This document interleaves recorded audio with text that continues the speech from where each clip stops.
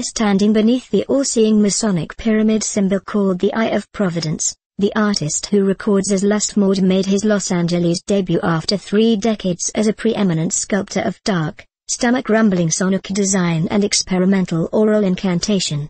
So thick was the sound within the Masonic Lodge's cavernous space, it's a wonder the room's dim chandelier bulbs didn't burst, the lead holding the stained glass didn't liquefy or Gozer the Destructor, or L.